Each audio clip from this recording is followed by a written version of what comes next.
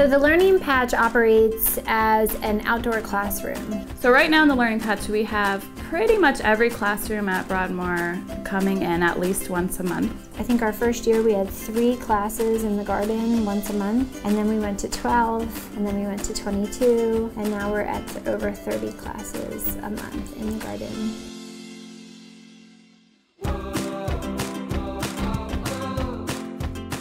Kids really learn by seeing, doing, digging, smelling. The kids do all the labor, most of the planting, all the care of the garden starts with the students. I'm amazed at how spot on the lesson is and how it ties in with the curriculum. And so instead of just, measuring a line in a classroom on a piece of paper, they were measuring the width of the leaves. They get to physically touch it. They get to really see that their work directly impacts the world.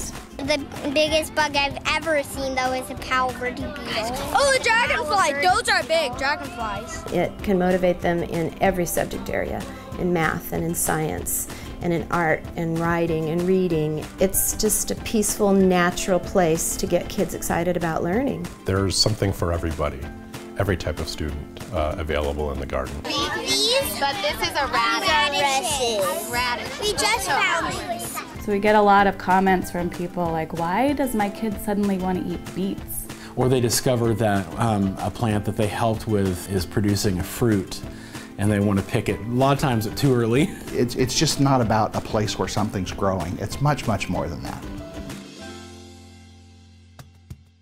My favorite thing is because we always have a snack. No, we're just eating pumpkin seeds, pepitos, and sunflower seeds. It's just a fun, beautiful place. I think that's neat too, is that when you walk up to the school, there's this beautiful, natural place right in front. I've seen staff members, I've seen community members, and I've seen children just go and sit in the garden before school, after school, on a weekend. It really is a pretty place.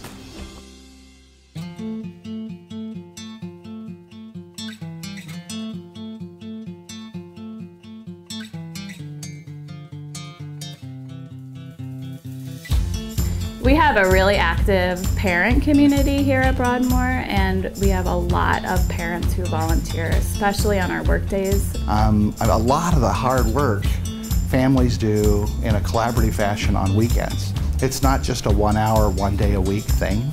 It's happening all the time.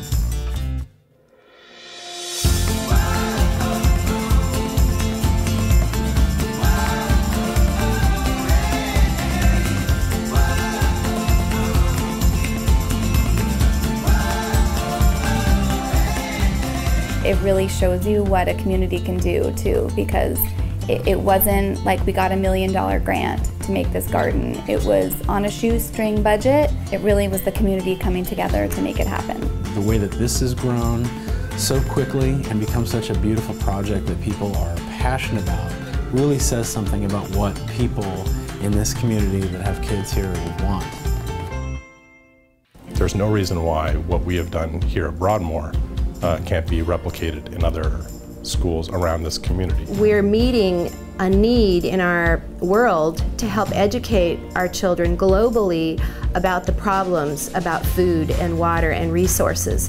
They are critically thinking in the garden. They are learning when they're watching a butterfly pollinate a flower. Do you remember what kind of insect comes here? Oh yeah, monarch butterflies. Monarch butterflies, that's right, the butterflies. This Learning Patch really brings kids and parents and teachers in our community together in a way that being inside a classroom would just never be able to do. I am a strong believer and an advocate for a space like this in every schoolyard. The Learning Patch is a big part of what we do here, and it accentuates and brings learning to life for many, many children.